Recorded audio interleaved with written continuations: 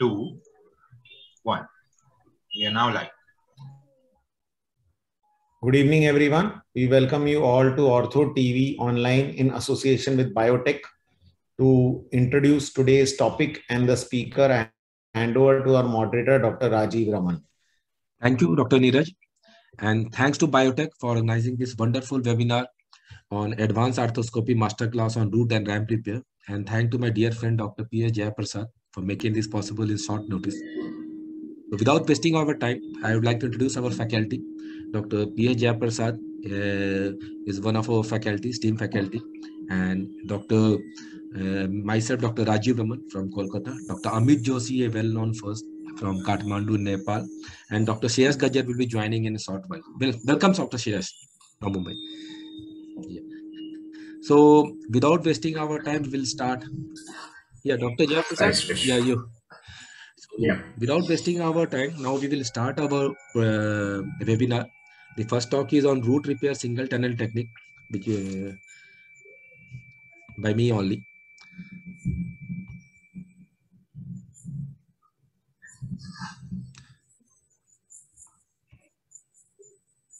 So my screen is visible. Yeah. Yeah, visible. Yeah. So meniscus root avulsion single tunnel video technique. This is a small topic which I will show you one video of the medial meniscus root avulsion and one video of the lateral meniscus root avulsion. So if you see classify the root avulsion, normally we get in our clinical practice either traumatic root avulsion or a degenerative root avulsion. And most of these root avulsions are of these two common types only. But why we are concerned about root avulsion? Because if you don't treat this root avulsion, there will be a decreased area of tibiofemoral contact, and which will increase the tibiofemoral contact pressure, and ultimately that will lead to arthritic changes. And that is the reason in last 1 decade we have been concentrating more and more on the root repair techniques. If you see the repair technique, normally the standard repair technique, the transtibial pull-out, either a single tunnel or a double tunnel, which was advised by Laprade, is the standard technique we follow in our clinical practice. But yes, now people are doing with a suture anchor technique also, because sometimes suppose you are doing with ACL reconstruction, PCL reconstruction, there's always chance of tunnel collision. So in those cases, suppose you are dealing with a multi-ligament injury, I think the suture anchor technique is a best giving way out to come out of prevent the collision of the tunnel. So this is a small video technique of a lateral meniscus root avulsion, and this was a football player. He has a history of bike accident, and if you can see, once we put your scope inside, you can see the whole of the root has been avulsed here, and you can see here the posterior horn of the lateral meniscus has avulsed completely. Once I put my scope inside, you can see here there was a cartilage loss also there. So most of this time, sometime what happens, in association with root avulsion, you have some cartilage lesion also there. If your meniscus is covering the cartilage lesion, I think most normally we don't bother about this cartilage lesion. You just leave it like that, and most of the time it will be covered with the fibrous cartilage. You can see here there was a small cartilage lesion here, and once I pull my root here, meniscus here, I think that was covering the whole of the cartilage defect. So now I planned for a single tunnel root avulsion repair technique, transosis. So the best way is use your normal ACL jig. You can see this is the normal ACL jig I am using to make my tunnel, and always try to bring your tunnel on the posterior part of the slope, not on the anterior part, so that you are more anatomical. And once you have drilled it, pass your suture lasso. Normally I prefer using a colored lasso and park into the anteromedial port. Now you can use any of the suture passing device to take a bite through the root area. Normally you can use a tape or a fiber tape or a fiber wire, or a you can, if it's not able, you can use your Ethibond also to repair this root avulsion. So the self-retrieving device is the best one, because once you take the bite, normally you can take the whole of you can park the whole of the suture in the anteromedial portal. You can see here, and now you can use your knot pusher, which we normally use in the shoulder arthroscopy, to put 2 or 3 bites there, half inches there. You can see I am putting 3 or 4 half inches there, so that you can hold whole of the root. Now, once you have taken that bite, you can see now try to pass that through the transosseous tunnel over the medial aspect of the tibia. So once we pull it, you can fix it either. You can see here now it's coming out, and once you fix it, you can see whole of the root is getting attached over the anatomical area. And anteriorly, you can fix it either with a tibial suture post or a disc over the anteromedial aspect. Two things is important. Whenever you are preparing for a root avulsion, if it is an acute tear, you have a good raw area there. If it is a chronic tear, normally you have a cartilaginous area there. So normally try to create your crater, remove all the cartilage from the downslope of the posterolateral corner of your proximal tibia, and try to make a raw area so that you have a good fibrous area, a good raw area where there will be a good fibrous healing between the root and the crater. So this is a small video technique of lateral meniscus root avulsion. And now, in the same way, normally you get a medial meniscus root avulsion also. Sometimes what happens in neglected cases, you can see that this medial meniscus root avulsion, sometimes it gets attached with some of the fibrous layer of your PCL also, because of the proximity with the PCL. So either if you want to release it, you can remove those fibrous band, or sometimes you can take a bite through the fibrous band at the root area so that you can put your posterior horn of the medial meniscus or the anatomical location. And in chronic tear, you can see here, this is very important, preparation of the crater, where your posterior horn of the medial meniscus or the lateral meniscus will sit.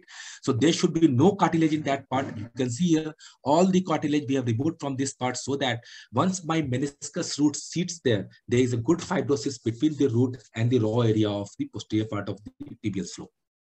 So again, the same technique you can see. So try to use your ACL jig and fire your BIT pit. You can see now I am firing my BIT pit. Again, try to make your 4 millimeter tunnel. You can see once you make your 4 millimeter tunnel, so use your curate as a protecting device so that you are not damaging the posterior horn of the root of the medial meniscus. Once you have made your 4 millimeter tunnel, now pass your suture lasso. You can see here, I'm passing my suture lasso and park it in the anteromedial portal, anteromedial portal. So once you have parked it, now again with the self-retrieving device, try to take bite to the posterior horn of the medial meniscus. And you can see here, normally here, so you have, I have taken bite to the posterior root of the medial meniscus. And now with this yellow transosseous suture loop, pass your suture through the transosseous tunnel over the anteromedial aspect of the tibia. And here you can see there was a fibrous band in the meniscus, between the meniscus root and some part of the PCL. So once you have put it over the anatomical area, you can remove this fibrous band, because now you will not have any attachment of the posterior part of the root of the meniscus and this fibrous band. So now you pass your suture, you can see here, and once you pass it, the whole of the root has sit well over the raw area. And this is the important part, whether you are dealing with a medial meniscus root avulsion or a lateral meniscus root avulsion. Three important tips and trick which is important is, first, try to be anatomical. If you are dealing with an acute case, yes, you have a raw area in that part. If you are dealing with a chronic case, always try to prepare a good bed so you remove the cartilage properly. Sometimes you may need a posteromedial or posterolateral portal to remove the cartilage properly. Make your tunnel, pass your suture lasso through the, park it to the anteromedial portal, and then pass your biting suture to the transosseous tunnel. Anteriorly, you can fix it over the tibial post or a disc.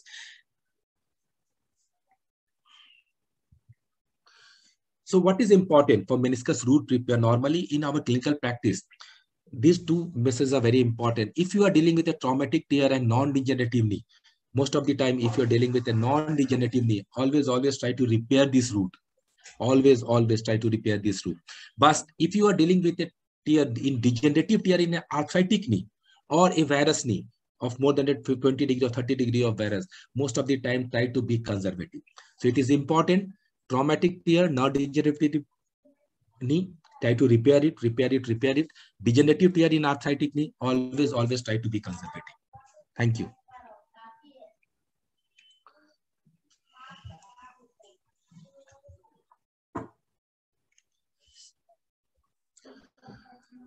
I think we will have question at the end of the session. So now I would like to invite Dr.P.S.Jayaprasad from Hyderabad. He will be talking on root repair technique and clinical evidence.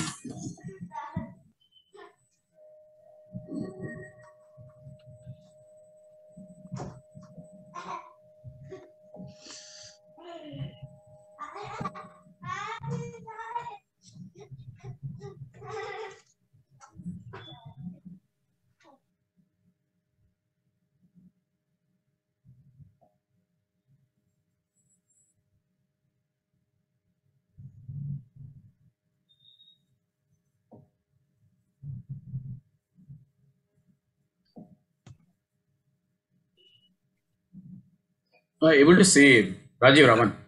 Yeah. Able to see? No, we can't see your slides there. Now? No. You log out from there. I think Yeah, it's I not have stopped sharing.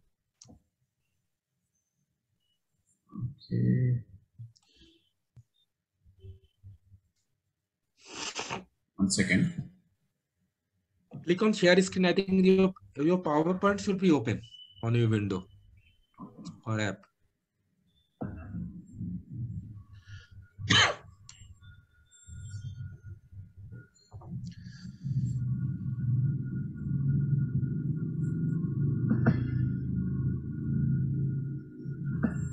Yeah. Now it's okay. Yes.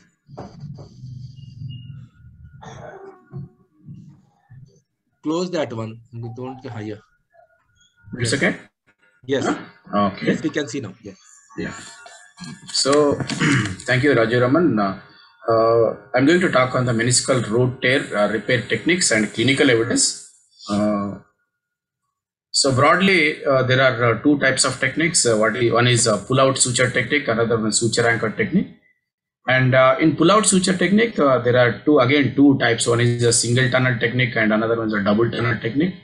And single tunnel and double tunnel technique, there is a biology because you are drilling the tibia, so there is a lot of chances of more healing at the root area. And the advantage of the suture anchor technique is there is no need for the tunnel placement and no bungy effect. And even you can do, there won't be any tunnel correlation in the ACL, PCL reconstruction. And even osteotomy also easy in the suture anchor technique. So you can use a soft suture anchor, or you can use a normal anchor through the posterior medial portal. So you can choose whichever you like to do. And Laprada is proposed anatomical transtibial pull-out technique. He has proposed these are the landmarks for the proper placement of the transtibial drilling, because this is the footprint for the medial meniscus root. That is 11.5 mm posterior to the medial tibial eminence, and the lateral meniscus root is 5.3 mm lateral to the medial to the lateral tibial eminence. So these are the very precise points where you have to aim for your curved aimers through medial or lateral compartment, and to get a correct anatomical point for the transtibial pull-out technique. So these are the instrumentation. We should have these aimers to get into the spot on the right and left, and you can use a wire, ultra tape wire, or tape, and the 4.5 mm drill needed, endo button, or you can use a knotless anchor on the tibia, and you need guide wire and the tape or wire for the pulling of the suture. This is a first pass mini. You can use a first pass mini or the knee scorpion, whichever you love to have. So these are the very minute instruments, so to catch the posterior root. And these are the video for posterior root to have a high index of suspicion for the younger people, for the lateral meniscus, and older people for the medial meniscus root tear. And you should probe and identify for every case, because you should not neglect these or identify these root tears. And then the mobilization as cuff tears, we mobilize the cuff. We have to mobilize to keep or reduce the meniscus inside the knee. These extruded meniscus in chronic tears, you should get the meniscus inside. And for that, you need to have the proper the fibrous tissue has to be removed with the scissor or the RF. And then you use the scorpion to put your tag sutures. Minimum 2 sutures should be there, and then you need to drill and breathe in, and then take out the shave the area. And important thing is have the proper crater bleeding area for the footprint. That is very important. It is a open scoop to remove the entire area, and this is the thread to pull out the the meniscal threads. This is settling the entire threads into the tunnel. And important thing is use 6 mm cannula so that the threads won't entrap into the soft tissue in the anterior side. So that is one trick you need to use for the pulling of the sutures. And then, so once you reduce, you need to do a knee ROM so that it will settle into the footprint area. So that is very important. And another one is whenever you are fixing, you fix on the anterior medial aspect of the tibia, proximal tibia, and again look inside the lesion. This is a one technique, and another technique is a double tunnel technique where you have the parallel guide here and put inside and have the 6.5 mm away from this one tunnel, single tunnel, and have a button, and the same steps will be there for this technique. And this is a suture anchor technique where you need to have a 2.3 mm tunnel placement and put the retrograde. This is a leading suture to retrograde the Q fix anchor or the root fix anchor, dedicated anchor, to pull inside the footprint and then repair the meniscus. So these are the three different techniques. And so coming to the evidence, whether can we go for a non-operative management of this root tears? This study was published in KSST in 2017. This is a retrospective study in root repair patients. So there was this patient was non-operated for 58 months of follow-up, and there was 31% under patients, 31% of patients underwent total arthroplasty in this study. So a very important thing is non-operative doesn't work in root tears. These patients will have a poor clinical outcome later and worsening of osteoarthritis, high rate of converting into total knee arthroplasty because of accelerated osteoarthritis without meniscus. Partial meniscectomy, will it work? So this is a retrospective study between the non-operative and meniscectomy, partial meniscectomy patients. And there is no difference in final Tegna score, IKDC, KL grading in progression and converting into arthroplasty later date. And so arthroscopic partial meniscectomy doesn't provide any benefit. It's like a not doing anything. It is non-operative. And this is again a comparative study of clinical and radiological results between the partial meniscectomy and refixation of the medial meniscus. So 20 patients they have taken, mean follow-up for the partial meniscectomy was 67 months, and refixation they have taken 37 patients. So refixation group has significantly better LISM score, IKDC score, and they showed less KL grading progression and the medial joint space narrowing. So in partial meniscectomy patients, they have 55% of patients converted into total knee arthroplasty. Most of them are the partial knee replacement. So refixation group has no curvature to TKR. This is again a biomechanical study in cadavers between the single tunnel or double tunnel transtibial technique. So there won't be any difference in the single tunnel and double tunnel as for the biomechanical study, as for the displacement is concerned and ultimate failure to load is concerned. And this is a biomechanical comparison study between the suture anchor and the transtibial pull-out technique. The suture anchor technique shows a significantly lower displacement and higher stiffness, significantly higher stiffness than the transtibial pull-out technique. So, this is another study, is a comparative study again, arthroscopic suture anchor repair versus the suture repair in posterior root tears. And they evaluated functionally and radiographically. There is no significant difference as for the functional radiographic the results for the suture anchor and pull-out technique. But important thing is reduction of the meniscal extrusion in both techniques. That is a very important thing.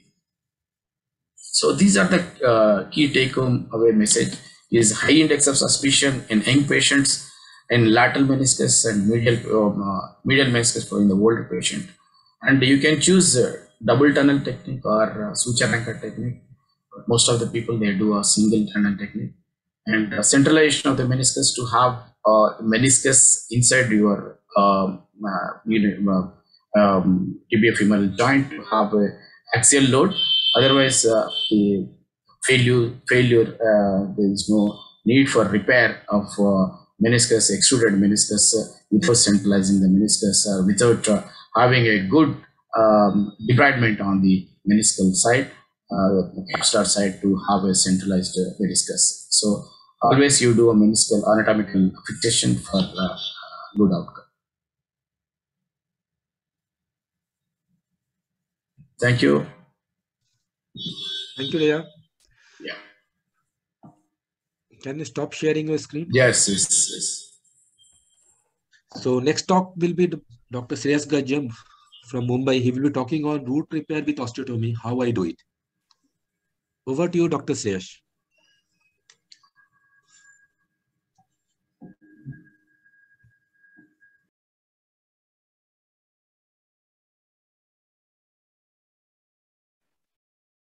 Thank you, Rajeev, and thank you, Jayaprasad, for the invitation. Can you see my screen? Yeah, your screen is visible. Okay. You are audible also, Shreyesh. Okay. So good evening, everyone. And my topic is on meniscal root repair with osteotomy, how I do it. I am Shreyesh Gajjar and I work at Kokilabin Dhirubhai Ambani Hospital in Mumbai. As we just heard in the previous talks, there is no doubt that when you have a medial meniscal root tear, because there is a disruption in the continuity of the circumferential fibers, which leads to failure of conversion of axial loads to transverse hoop stresses, thereby increasing contact pressures, leading to greater loads on the already weakening cartilage, causing acceleration of degeneration and the arthritic process. Medial meniscal root tears really need to be looked at carefully and treated appropriately as indicated. We also know in the last decade from our knowledge of treating this pathology is that 30% are generally seen in the younger group. They are traumatic and lateral, whereas predominantly the middle-aged females who have a degenerative type of root tear are generally present with some sort of a trivial injury, and they are predominantly medial sided. So the big question is in this degenerative type of problems, that is repair really beneficial? And in these last few years, there have been studies more from South Korea and to some extent from the rest of the world, which show that it does significantly improve outcome scores and prevents progression of osteoarthritis in the short term. However, what remains of concern is that the repair in this study overall and in systematic review and meta-analysis showed that it only heals in 60% of patients, which means that there is another 40% which will inevitably progress towards severe chondral damages and subsequent osteoarthritis despite our attempt at repairing it. So which are these patients? So studies have highlighted that there are certain risk factors which would lead to poor outcome, namely older age patient, higher BMI, and advanced outer bridge grade 3 or 4, or the presence of deformity, typically varus more than 5 degrees. So let's try and remember that when we treat any problem regards the knee joint, what is important is to first look at alignment. Thereafter, address any stability issues, and then look at the meniscus and the cartilage. So if we look at this algorithm for management, then yes, in these high-risk groups, one would think about doing an osteotomy alongside a medial meniscal root repair. But let's not forget that the goal of the medial meniscal root repair is to restore contact pressures and kinematics. But in the already advancing osteoarthritic knee, where there is diffuse and higher grades of cartilage changes, this may really not work despite the attempt, as highlighted in these studies, and this amounts to around 40% of this patient group. So this would be really a bad indication to do a root repair, even if possible. And therefore, we must choose our patients wisely to deal with it. Also, when studies have shown that at second look arthroscopy, following a high tibial osteotomy, and this study again from South Korea looked at 31 consecutive patients, and 20 of them were available for a second look, where they classified healing of the root repair into complete, incomplete, or no healing. And they found that only 50% of patients healed completely. And there was a higher rate of healing after high tibial osteotomy in patients where the repair could not be attempted because of poor quality tissue. Also, they noted from this study that the healing of the meniscus was not associated with improved clinical outcome. So we do know that this is a smaller cohort with a shorter follow-up, but certainly it raises certain questions which definitely need attention. Also, another study from South Korea showed that in patients where we just do an osteotomy without attempting to do a root repair, at follow-up, it did heal, because we know from our principles in management of deformities following osteoarthritis, is that when you take the load off, there is healing, and therefore it is the principle for doing a high tibial osteotomy. Also, in the recent years, there have been studies which have really looked at whether medial meniscal root repair alongside high tibial osteotomy is beneficial. And this study, published just 2 years ago, less than 2 years, said that it does not, although it appears to improve the healing response, it did not show any significant clinical and radiological outcomes as short-term follow-up. So really, the repair does not translate into good outcomes when done alongside a high tibial osteotomy. Also, another paper from another group confirmed the same findings. So really, looking at all this evidence in the present day, at least in the last 2 to 3 years, my management of root tears in association with a varus more than 5 degrees is variable. So as highlighted in the previous videos, I'll just speed it up in the interest of time. I would go ahead and do a root repair if the outer bridge grid is not advanced. But if not, I would, if there is an advanced grade 3 or 4 osteoarthritis, then I would not hesitate just to do a high tibial osteotomy without actually going ahead and repairing the root. So this is one such patient. And very important that when I see patients who have a medial meniscal root tear, majority of them only come with MRI scans, having seen somebody elsewhere. So I do get X-rays, which are very important. And I also importantly get scanograms to check the alignment, because my management will completely be dependent on what the alignment is. So in this patient, you can see that there is a difference on the left side compared to the right side, being more varus. So when we looked inside, so always I do a diagnostic arthroscopy prior to doing an osteotomy. So these are the findings. You can see that there is, grade 3/4 changes already in the medial joint, both the femoral and the tibial compartment. And that's the, the root tear, which you can identify. Also, there are changes in that posterior lateral part of the posterior medial part of the tibial plateau. So although this was reducible, taking into account the evidence in the last few years, I decided to just do a osteotomy without actually repairing it. And the steps are more or less standard. I do a medial open wedge, so it involves a medial incision centralized between the tibial tubercle and the posterior medial part of the tibia.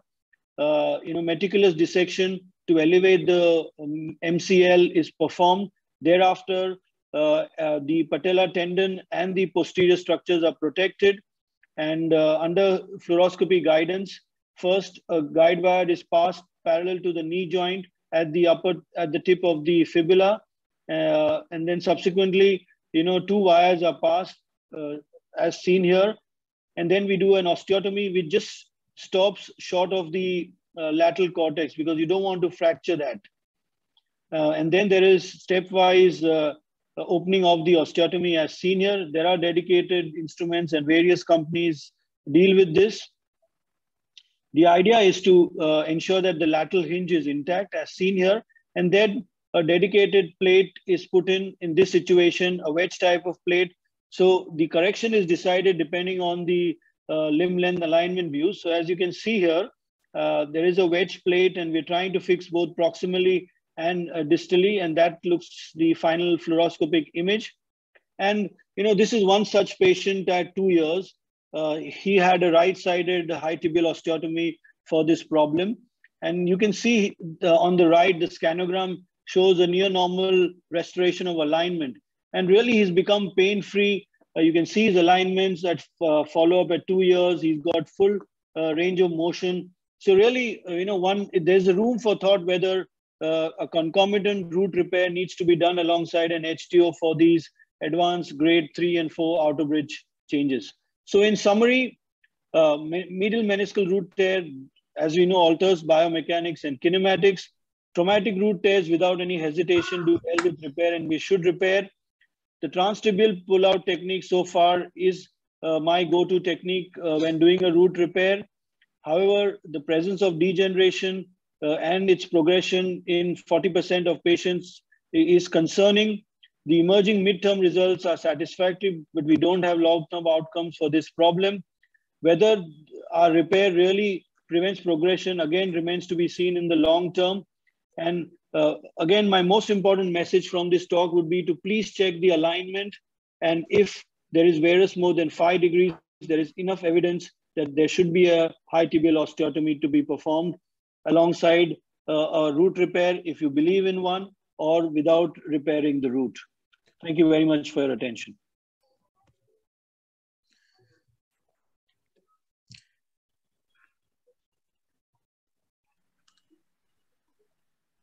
Yes, thank you, Shreyesh. Can you stop sharing your screen? Yes. Yeah. Now I would like to invite Dr. Amit Joshi from Kathmandu, Nepal. He will be talking on ramp lesion.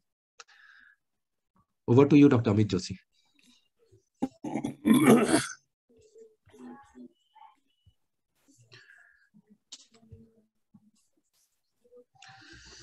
Thank you, Rajeev. Thank you, Jaya, for invitation. Those 3 talks were really nice, and it's challenging for me because I'm not talking about root this time. I'm talking a little away from the root, which is a ramp. So what is a ramp? If you think about the definition of ramp, it is a sloping surface which joins 2 different levels. So if you see these pictures, on your right side, this is a diagrammatic meniscus, and you see that the posterior capsule is attached through some ligaments, and this area is called ramp. And this is the arthroscopic picture. You can see the meniscus, the posterior horn of the meniscus, and then from posterior horn there is a slope that goes down and comes up. This region is called as the ramp tear. And when we talk about this ramp tear, we are talking about tear at the meniscocapsular junction. So this is an example of arthroscopy view of a ramp tear. You can see that on your right side, this is the meniscus, and next to the meniscus is the meniscocapsular ligament, and that has been torn here, which is very well described in this pictorial diagram. I'll not go into the classifications. The ramp tear, which was classically described for meniscocapsular tear, now it has been extended, and this tear is now includes some part of the real periphery part of the tear of the meniscus as well. So I'll not go into detail of those. Ramp tear is also known as a hidden lesion. If you go to literature, you'll find out that this is grouped under the hidden lesion. Why it is called hidden lesion? For me, basically, why I label them as a hidden lesion is because it is not visualized from the anterior arthroscopy. So this picture shows that from anteriorly, if you look at the meniscus, you'll find out that the meniscus is intact. And even if you go to the posteromedial compartment, unlike others, usually if it is an acute one, so there will be a layer of fibrous, tissue or fibrous layer, which will hide the real tear, which I'll show you in one of my surgical videos. So this causes, apparently, if you see it, there will be no tear, but if you start probing it, you'll find out that there is a ramp tear. Another very important one is the MRI sensitivity. Also, since most of these MRI of knee are done in extension of the knee, these ramp tears are reduced, and the detection of ramp tear in MRI, their sensitivity and specificity are debated. So this was KSSTA in 2017. They say that around sensitivity of 53%. Another paper from 2017 from AJSM, the sensitivity was 48. The more recent paper, 2020, maybe people have started experiencing more knowledge about this ramp tear. And because of use of the secondary features of ramp tear, the sensitivity and specificity has increased. But remember, these papers come from Europe and America, and they have specialized musculoskeletal radiologists, musculoskeletal MRI readers, and their sensitivity will definitely high. But what about our context? I don't know how in Nepal, but this was a paper that was published, our paper in JSM.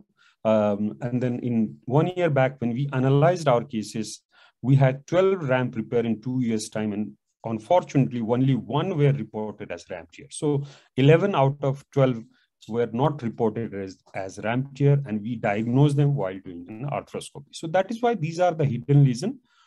If you understand this lesion, the mechanism has evolved, and you see that because of the more diagnostic acumen that we have at this moment, probing the ramp area, going into the posteromedial compartment using various angle arthroscope, this has improved the diagnosis. And this is our experience of last 3 years. You see that the number of the detection of ramp lesion have dramatically increased in 2021. And even in 2 months, 1.5 months of this year, we have already 4 cases of ramp repair detected. So this is a small animated video. If you see, to understand the ramp lesion, this is the posterior horn. And if you know that there is a posterior capsule. So meniscus directly doesn't attach to the posterior capsule. It attaches with the 2 ligaments. The superiorly, it is the meniscocapsular ligament. Inferiorly, it is meniscotibial. So if there is a tear of these ligament that attaches meniscus to the posterior capsule, then these lesions are called ramp tear. So this is a video in which you can see that this is not a hidden lesion. This is a clear ramp. So this is a medial meniscus, which is quite normal. The flounce was visible normal, but if you go into the posteromedial compartment, you'll see that there is a big ramp tear. And this is a case of chronic instability of the ACL. So what we do in ramp lesions is we repair the ramp. So you understand now that this is our meniscocapsular ligament, meniscotibial ligament, and if there is a tear, so what we have to do is apply a suture so that we can tie this ligaments with the meniscus. And this is the classic definition of the ramp tear. Let's see how it is done. How I personally approach the ramp lesion is, I consider all patients with ACL has ramp tear unless proven otherwise. So every patient will undergo a needle diagnosis of the posteromedial compartment. And I have a very high degree of suspicion if there is a high grade of Lachman test, if there is explosive pivot shift test, and if the ACL tear is a chronic, which in our definition about 6 months or old, in those cases, I meticulously examine the ramp area of the posteromedial meniscus. I always do a modified Gilchrist maneuver to see the posteromedial compartment. And whenever I get a ramp repair, I don't have a conservative indication of treatment of ramp repair. I repair them with a all inside technique. So this is a small video, 5 minutes video, which will show us the our ramp repair technique. So this was actually a 33-year-old gentleman, office-going person, sustained injury about 3 weeks ago. And then when he presented to us, he had a Lachman positive, and this patient was not having a explosive pivot shift test. If you look at MRI, the MRI was very uneventful and the ramp lesion was not detected in this MRI. So all the cuts were normal. This is an arthroscopic view. The ACL was torn, and this is the medial compartment. If you see the medial meniscus, this is I'm probing the root, which is normal. The medial meniscus looks pretty okay. The flaunce is maintained. But if you pull that meniscus, you will feel that this is the springy, or there is an excessive movement of the posterior horn of the meniscus. So I decided to go into the posteromedial compartment by modified Gilchrist technique. And in the posteromedial compartment, I see a very innocuous looking lesion in the ramp area. So if you don't know what is ramp lesion, what is hidden lesion, there is a high chance that you'll just consider it as a normal. So I pass according to Sonri-Cote. They say that needle palpation is very important one. When I palpated with needle, I felt that there is some ramp lesion. So I made a posteromedial portal, and then I pass my probe through the posteromedial portal to assess the extent of the ramp lesion. So this is the ramp, and if you try to lift it, you will find out that this is a complete deep ramp in which both meniscofemoral and the meniscocapsular and the meniscotibial ligaments are torn. So this is very important. Some people use 70-degree scope. Some people use your scope from the posteromedial to evaluate. But this was a straightforward small ramp lesion. Some people may say that this can be treated conservatively, but I feel that putting one odd screw in the posterior part, which is very easy, will give a quiet sleep, thinking that I have already repaired. And repair is same as a meniscal repair. You just use a diamond rasp to freshen the edges. I use a no suction saver, so you do not put any suction, but use that saver to abrade the edges of these torn edges. And once the preparation is done, then I use a suture lasso. This is right knee, so I use a left-sided suture lasso. So, and then the standard technique for those people who do regularly shoulder, these are the standard, kind of a Bankart repair technique. So you first pass, what I do is I first pass through the ligaments or through the periphery of the capsule. Then on the second bite, I take a bite on the periphery of the meniscus. You can see that the bite is going right from the capsule and coming out of the meniscus. So I pass proline, I pass enough length so that even if I take out my lasso, there is enough end of the proline remain into the joint. So I take out both the limb outside, use one limb to shuttle the orthocord in this case. So this is 2-0 orthocord. So number two orthocord, I shuttle that using that. So this is SMC is a sliding locking knot. I apply this SMC knot outside and then deliver the knot gradually with the help of the knot inside the joint gradually. Don't pull it so hard because it may just cause a cheesaw cutting of the meniscus and the tissue. And then make sure that your knot is on the capsular side. So not in the meniscal side, but it is in the capsular side. So the first knot is being tied and I throw one alternate half hitches, 1 or 2. And then I check again, either my repair is stable. I could see that there is a room for another suture here. So I pass my second suture, again using the same lasso loop. Again to repeat, take first bite into the capsule. You come from the tear area and then you throw your needle so that you take bite of the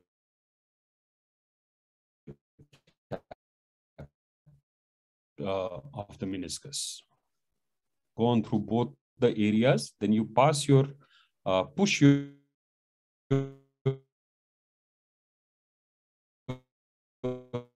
proline so that you have enough length inside the joint. Now the other limb which is inside the joint is grabbed and pulled outside the posteromedial portal.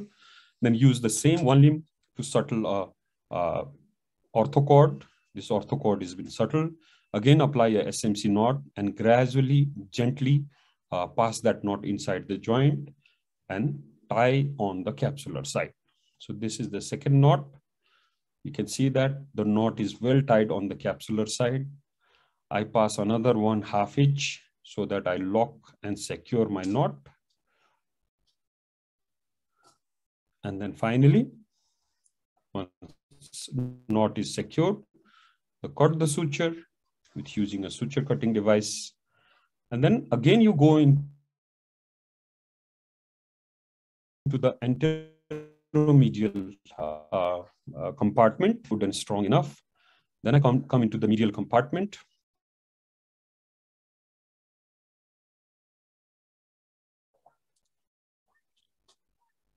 So I come to the medial compartment and check the anterior.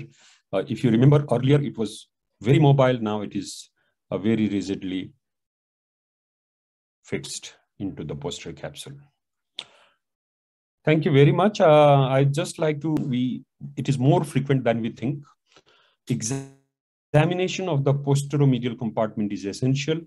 Even if there is a smallest of the doubt, these lesions are hidden lesions. And Sonri Kote has advised that you can pass a needle, try to probe that ramp area. If you find out that there is some problem in the ramp area, make a posteromedial portal,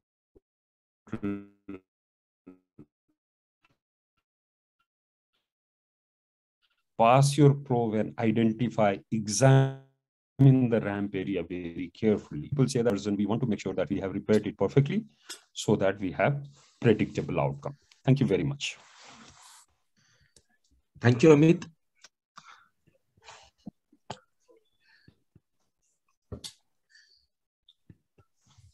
Thank you, Amit, for excellent talk. I think now it's open for discussion. The first talk was on root repair, single tunnel technique. Any question on that? Would your number of sutures that you apply into the root will differ between medial meniscus root tear and the lateral meniscus root tear? So, because you showed that you apply only one suture. Yeah. And then Jaya was showing that he was applying two sutures. So normally there are two techniques. Normally either you can use a single suture or a double suture through a single tunnel, or you can use a double suture through a double tunnel. The advantage of double tunnel is, as described by Laprade, that you are increasing the contact area. But disadvantage is that most of these root tear are associated with either your ACL or PCL injuries. So putting two tunnels there, management of tunnel is quite difficult. So I think the Laprade paper was for isolated root tear, I think, for which he was applying a double tunnel technique. Again, for more security, yes, you can put two sutures, one over the medial part, one over the lateral part, and take it through the tunnel so that you have a wider contact area. But I do through a single suture technique. I think that has given a good result in 3 or 4 years of follow-up. But yeah, this is quite common in clinical practice. People usually put two sutures and pass it through a single tunnel. Shreyesh, what is your take on double tunnel root repair technique as described by Laprade? Well, so far I haven't attempted it. I'm quite happy with the single tunnel repairs. Only thing is that I use two sutures and I use the cinch configuration. So earlier I used to, so I was going to ask you, all of you as well, but I do the transtibial pull-out technique. And earlier I used to have some sort of a, anterior cortical button. But again, as you mentioned in your talk, that the all suture or the suture anchor repair has a stronger rigidity compared to the transtibial pullout. So I use the anchor, the shoulder anchors instead of the the anterior tibial buttons. So that is one way I have modified to minimize to increase the rigidity. And secondly, I just make a socket. I don't come all the way out to the anterior tibial cortex. So again, to minimize the bungee cord effect as well. So this is what I tend to do regularly for my root repairs. You prefer single suture or double suture technique? See, Rajeev, this is very interesting. And Shreyesh was also trying to say that these kind of injury, root tears, are into root tears. The quality of meniscus is very good. So the chances of cutout or this thing is very, very less when we are talking about traumatic one. So if you are dealing with traumatic one, medial meniscus, root tear, I'm okay with a single suture also. But if the same traumatic in the lateral meniscus, you remember that the posterior horn of the lateral meniscus is attached with the ligament of Humphrey and ligament of the Resberg. So these ligaments always try to pull the lateral meniscus up. And that is one of the reasons why lateral meniscus root tear are not, easy to miss, because you find out some attachment. And actually this attachment is not into the bone, but this attachment is actually with the meniscofemoral ligament. So in lateral meniscus, in traumatic, I use in the middle meniscus, if it is traumatic, I'm okay with one. But I use tape nowadays rather than the ortho. Dr. Jaya, you told about good rigidity with a suture anchor techniques. Would you prefer of putting a suture anchor on the lateral root repair also? Because it's easy to put the anchor on the medial side, but for the lateral side, sometimes it's very difficult. Yeah, lateral also you can put it, because you take out the retrograde passion. You can have a leading suture from the inside out.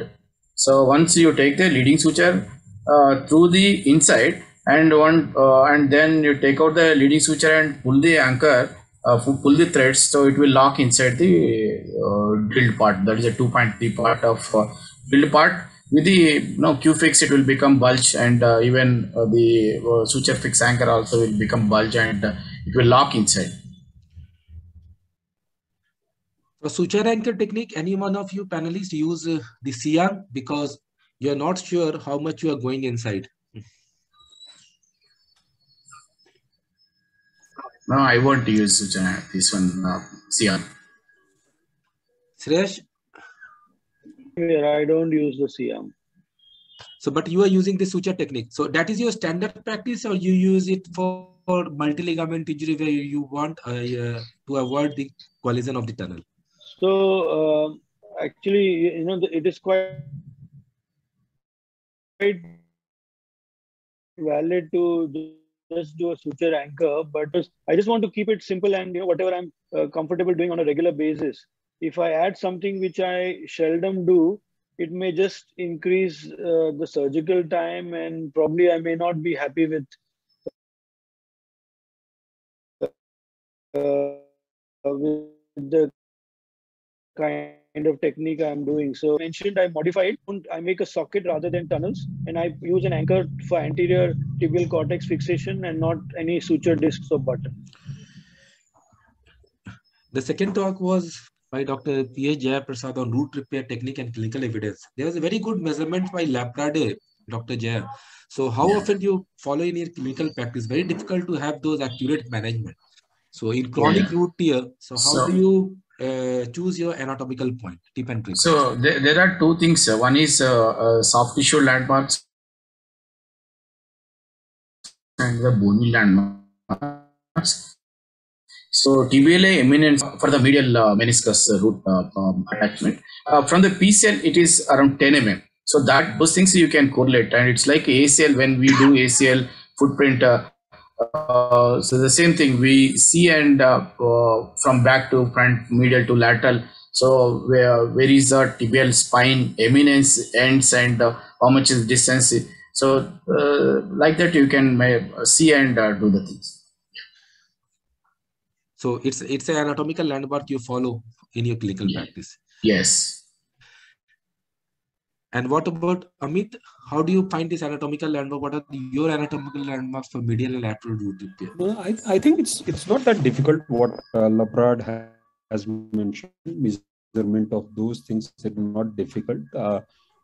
In the medial side, what I do is, if I decide to do a root repair, I do a good pie crusting so that I have wide open, your medial joint line, and then those anatomical landmarks are clearly visible if you do a good pie crusting and your joint is well open. The difficulty is only when the joint is really tight, and then you are not able to visualize the posterior part. So I think if you do a good pie crusting and see it, try to use your probe to measure and identify. And I use, the radio frequency ablator to mark those area first. And then once I have marked, I change my scope from one portal to another so that I can identify exact location. And then probably making it anatomic is more important than just bringing your root into the bone. So your root repair has to be really anatomic so that the delicate biomechanics of the meniscus works. Thank you, Amit. I think that is a good point to mark it with a radio frequency or some marker so that you are over the anatomical point. The next talk was with root repair with osteotomy. I think very important talk. So Shreyesh, what are your contraindication for malalignment? So when you think, yes, this malaligned knee, I will not go for a root repair, I will go for osteotomy first.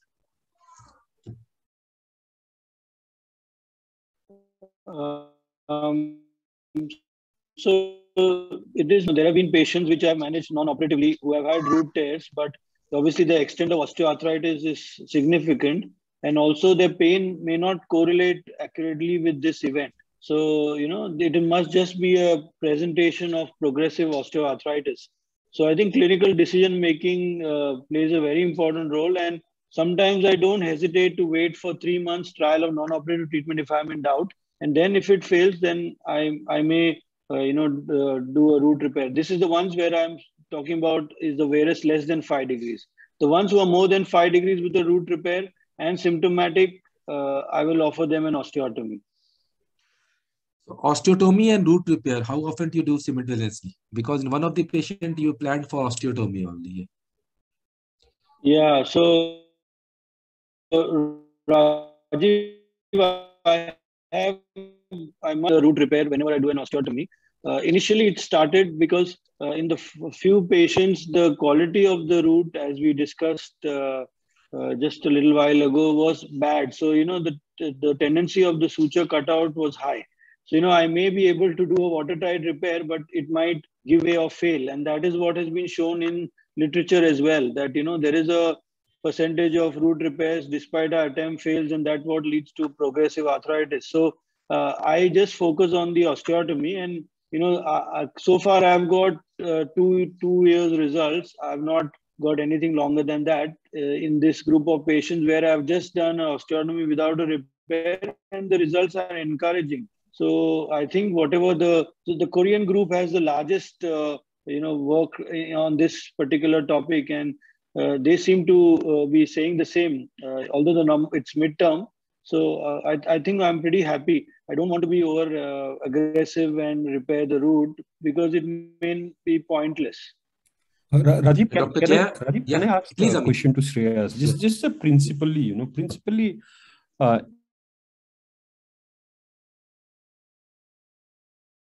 if you see that there is a root tear which could be repaired with KL3, say KL3 osteoarthritis.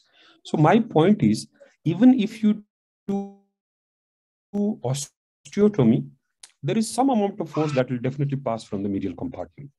So if you can repair the root, that means you are recruiting your meniscus to share some weight, whatever it is less, I understand with the osteotomy, but you are recruiting the meniscus to share some weight, which will, principally should, reduce the rate of osteoarthritis future even after the osteotomy. Yeah, so I agree, Amit. That's a good point, and this point is still debatable in literature. What they have shown is, and as I mentioned in my evidence-based slide, was that in certain patients the root repair has healed, but it is not translated into better clinical outcomes. So eventually, what we are trying to achieve is whether we can slow down the progression of arthritis and make the patient relatively asymptomatic, which so far has not shown strong evidence. Obviously, the literature has bias. The follow-up is less, the power is not enough, small numbers. But it'll be interesting to see. So, I would change my practice if I see unhappy patients where I have not repaired the root and just done an osteotomy. But alongside the progressive osteoarthritis, I've also noted that these patients are having higher BMI. So again, if I repair the root, however well I can get back to its anatomical position, I'm not sure whether it will sustain with time, or whether it is relatively unimportant. But yes, I mean, this is a matter of debate, and I hope we get certain strong evidence in the forthcoming years. Jaya, what is your take on osteotomy with root repair? Yeah, as Amit Joshi told, it's like no, some part of the when you do osteotomy, so some part of the weight will be transmitted in the medial compartment also. So even though it completely almost 70 to 80% transmits through the lateral compartment, so I think it's better to do medial meniscal root repair with centralization of meniscus to have some load in the medial compartment. Always when you do osteotomy, so some part of the weight will be transmitted through the medial compartment also. So better to repair, as I told, as Shreyesh Gajjar told, we have to see the. I think that is one of the common MRI findings, seeing of the meniscal extrusion. Even after root repair, sometimes you repeat your MRI, you get that extrusion. So, Shreyesh, whether you are concerned with that? No, I'm certainly concerned, because the results have shown that the knee will just deteriorate with time if you don't address that. Because earlier we were just trying to repair the root and we were not reducing the meniscus extrusion. So it is a very important aspect. So I do pay importance. If it is a smaller area, then I would just do a all inside suture anchor repair. But if it is a larger area of extrusion, then I would do like a meniscotibial repair. So it'll reduce the meniscus from front to back, and over the tibiofemoral articulation. And in the OJSM in November last year, we've done a review on meniscal extrusion. So it is really important factor that we have to deal with that. We cannot just ignore meniscal extrusion and just repair the root. All right. I think the last talk was very informative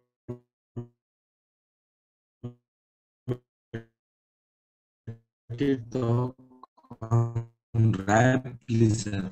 So, I mean, so it's a stable ramp or unstable ramp. Whether you will plan for conservative or operative. Yeah, I think, Rajeev, the stable and unstable ramp or lesion, these are classified based upon the size of the lesion. If it is more than 1 centimeter, they are considered as unstable. If it is less than 1 centimeter, considered as. But you see, if ramp lesion has occurred, and if it is a chronic ramp lesion, it is not going to heal. Either it is stable or it is unstable.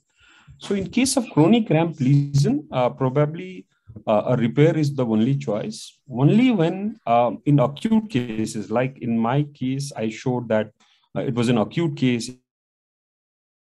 It was about to heal. You felt that is a ramp lesion. But you see, there are studies which says that lesser than, smaller than 1 centimeter can be treated conservatively, and bigger than that, one require a repair. But I think there is no harm on putting one odd suture on the ramp lesion so that you have repaired something and it's not going to cause any problem. For me, ramp lesion, say it is stable, unstable, I put 1 or 2 sutures. So what about routine? Because as you told, it was only in 1 cases the radiologist could have picked up the ramp lesion in your study. In 11 cases, it was missed. So do you go for a routine posteromedial arthroscopy for in all ACL injuries to see whether the ramp lesion is there or not? I think if you go to current recommendation of diagnostic arthroscopy, your diagnostic arthroscopy is incomplete until unless you see the posteromedial compartment, specifically when we are talking about ACL tear. But if you go to literature, you find out that there are some literature which has reported ramp lesion even without the obvious ACL tear. There may be some changes in the ACL, but there could be a ramp tear without ACL tear as well. So I over last 2 years, every arthroscopy, either it is ACL or without ACL, the posteromedial compartment is examined. I would love to know what Shreyesh and Jaya and even Jaya. So is this a routine procedure now? Because now it's a part of diagnostic roundup, I think, not to miss the ramp. Yeah, you should not miss the ramp and root. Yeah.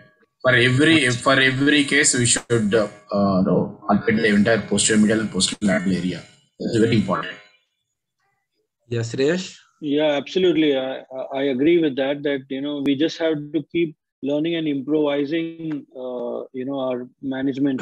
So certainly for every patient, I don't do the Gilchrist maneuver and look at that area in great detail to make sure that nothing's missed. And again, no apologies for repeating, even when we treat meniscal root tears, an alignment view is a must. You will be surprised how your decision making may change once you get that view. So very important. And have a standardization so there is no false positives or negatives. I think Rajeev, can I just add and say that if you look at a paper from Tanot and Sonrikote group, their group of paper, they very elaborately say that just doing a modified Gilchrist maneuver and going into the posteromedial compartment is not enough. And they say that about 20% of the ramp lesions were missed only by inspection. So they say that if they find any abnormal contour of the ram or abnormal tissue in the ram, then they suggest that pass a needle from the posteromedial, get a needle into the posteromedial and try to probe so that, as I showed in my presentation, try to probe that ramp area. If you find that those tissue are something, doubtful, some dubious structures, then you make a posteromedial portal, pass your probe through the posteromedial portal and try to probe so that you don't miss these ramp lesion. And there are papers coming up which say that if you miss this ramp lesion, and then the chances of failure of your ACL reconstruction is very high in case of missed ramp lesion. Yeah, no, absolutely. The probe has to be used either if you can go all the way through the anterior medial portal, if not through the posterior medial portal, to make sure that you check for any hidden, or a small lesion. Absolutely. I think probing and needling, they both have been described, because in chronic cases, sometimes you have a thin fibrous layer. So once you put your needle, you see the whole thing is getting opened up. And then you think, yeah, it was a small ramp, but ultimately you see it's more than 1 centimeter and you have to plan for repair. I think, is there any question in chat box? No, I think I can't see any question in chat box. Neeraj?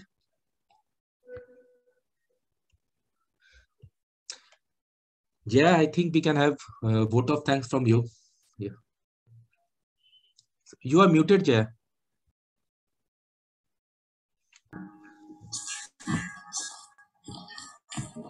So thank you very much, Biotek company, for hosting this webinar. Thank you, Dr. Amit Joshi, Shreyesh Gajjar, Dr. Rajeev Raman. We'll meet soon with another topic. Thank you. Thank you so much. Thank you, and nice to connect with all of you. Thank you.